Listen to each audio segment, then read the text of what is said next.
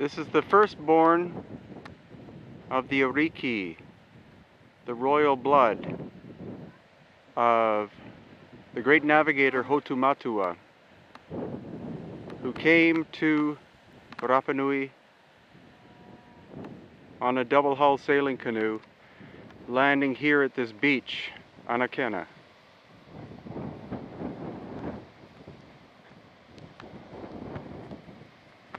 The reason, of course, why Hotumatua landed here is because it's a sandy beach, and a double-hull canoe can therefore land right on the beach and be pulled up above the high tide line, protecting the canoe from damage from the ocean.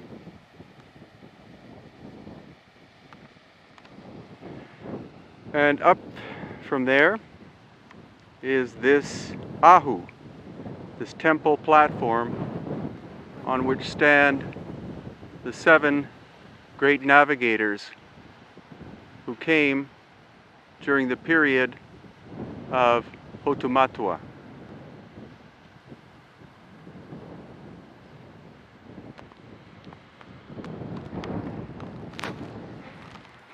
As well, contrary to popular thought, Rapa Nui is not devoid of trees. There are actually forests here. It was heavily defoliated over the course of hundreds of years, but restoration, especially by the people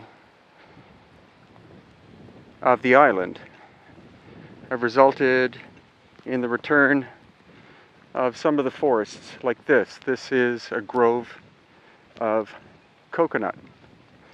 The coconut being one of the vital plants of the Polynesian people, much like, for example, to the people of the west coast of Canada, the cedar tree was a vital tree. It was like the tree of life because it provided so many different products, or so many different things that different products could be made from. You could make things, hats, roofs, clothing, etc. And also, of course, food. The water inside is sterile, so in that way it's perfect for drinking and is very nutritious.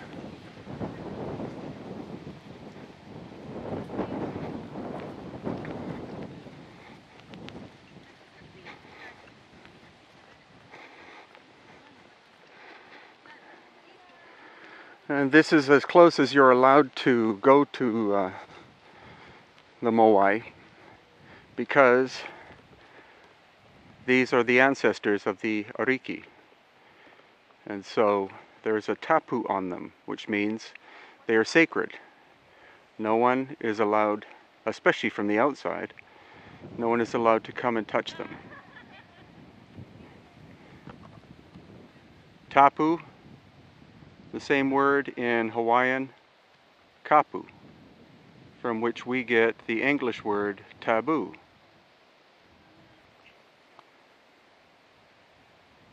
Meaning sacred.